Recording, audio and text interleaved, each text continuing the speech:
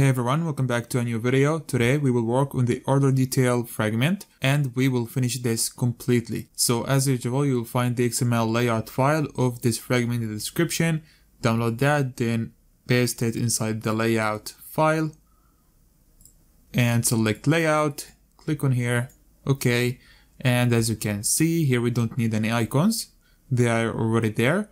And here's a fragment. For this recycle review, we'll be using the billing adapter. And now let's go ahead and create a class for this one.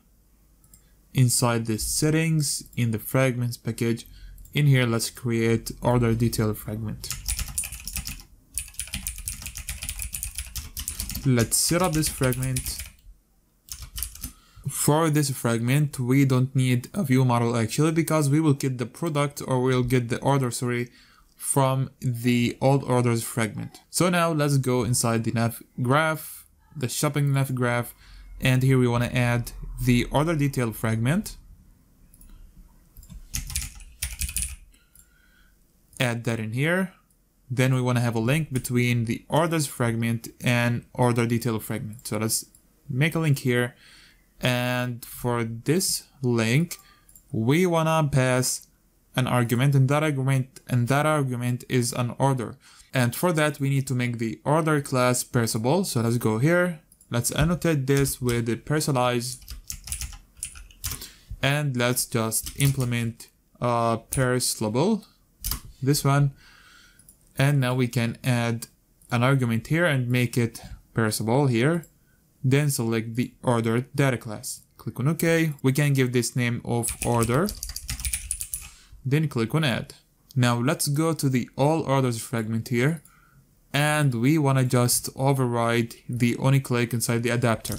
So you can say adapter, which is the orders adapter dot onlyClick. In here we want to navigate to the order detail fragment. So let's give the action. We can save all orders fragment directions. Then we have these functions, or this function, and here we need to send the order, which is it. After that, we can navigate to the order detail fragment and using this action. Now we can finally work on the order detail fragment and set up everything in here. Now inside the on view created, inside here, let's first set up the recycle view that we have, or we also actually need an instance from the billing adapter. So let's get that. Private val billing adapter by lazy, and this is a billing adapter, our billing products adapter. So let me just edit the name here. And let's create a function to set up the recycle view. In here we can say binding.rvproducts.apply. We need to add the adapter, which is the billing products adapter, then the layout manager. This is a linear layout manager. Pass the context, we pass the orientation, vertical, and we pass false. Then we can say add item decoration, and we add vertical decoration, and we keep the default amount here, which is 30. Okay, inside here we can just say binding.apply. And now we want the order. We can get it by the nav args. So we need the nav args first. We can say private val args by nav args. And we want the order detail nav args. And inside here we can just get the order, saying val order args.order. We already have that. Now inside here we want to change the toolbar text. So we can say tv order id.text. And we can just say hash order, or order hash. Then we pass the order number, order.order ID. We can make space here. Now here we want to set up this step view that we have. Let me show you that. So inside here we have this step view, as you can see, which is just a library that I found on GitHub. So I'm just gonna follow the documentation here. So to set up this, we first need to add the steps. So we can say step view, which is the ID of that step view. We can say set steps. And here this receives a list of strings actually. And here we need to pass the steps that the order can go through, or the status of the order. We can actually get that from the order status, but here if you like implementing the app in another language, you would just get that from the resources strings. But for me, I'll just get it from the order status. So you can say order.status. This is the first state of the order. Then we have confirmed. We have shipped. And delivered. Of course, there are other states of the order, but I will just include these inside this step view. Okay, now let's actually move to this next thing of setting up this step view, which is the current state of the order. So let's actually do that. First, we want to identify the order state, the index of that. So which index is it, 0, 1, or 2, or 3? And to do that, we actually want to use when block. So let's do that. Current order state when get order status, which is the function that I think we implemented that a couple of videos ago. I don't remember. Anyways, in here we pass order status. So when the order status is ordered, we pass 0, which is this one. So this one is at index 0 of our list. That's what we're doing basically. If it's confirmed, we pass 2, or we pass 1. If it's shipped, we pass 2. And if it's delivered, we pass 3.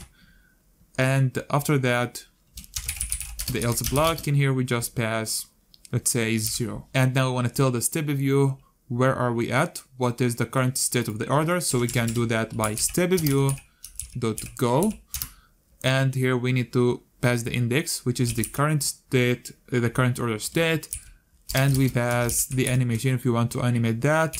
So I'll pass false in here. As the documentation of this step view says, if you are at the last step, you need to do this. So check if the current order state equals to 3. Then we can say step view.go or done, and we can say true.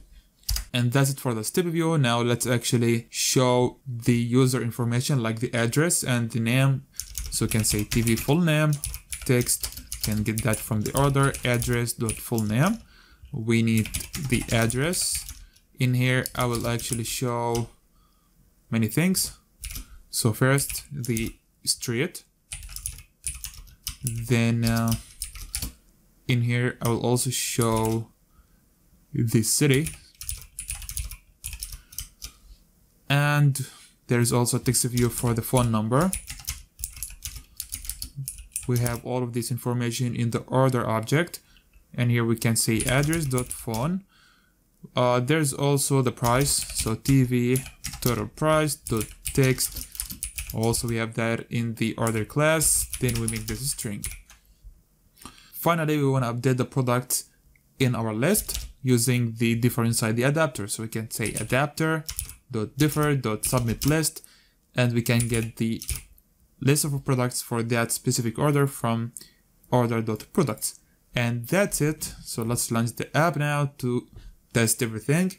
Before we launch the app, so I forgot to do something actually inside the all orders adapter. Yup, we don't have a click listener on the item view, so let's do that. Let's say holder.itemView.set on a click listener, and we want to invoke this lambda call. So we can say on a click, and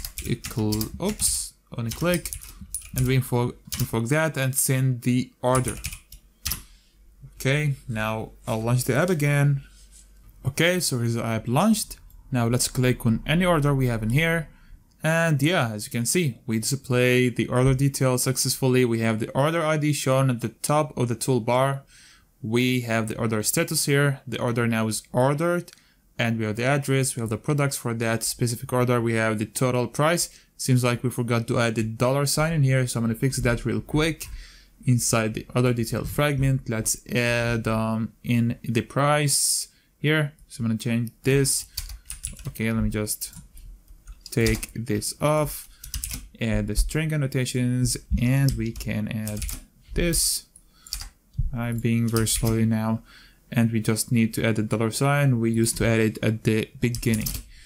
And let's actually go to another order. So this one, for example, let me see. Okay, this one, as you can see, this one is delivered. So the status is ordered, confirmed, shipped, delivered.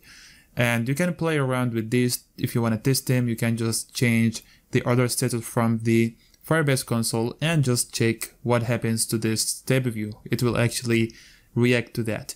So that's it actually for this video. If you like this one, don't forget to like, subscribe to my channel. We're almost done with this playlist.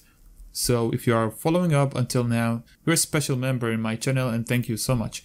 And hope you have a great day. Catch you in the next video.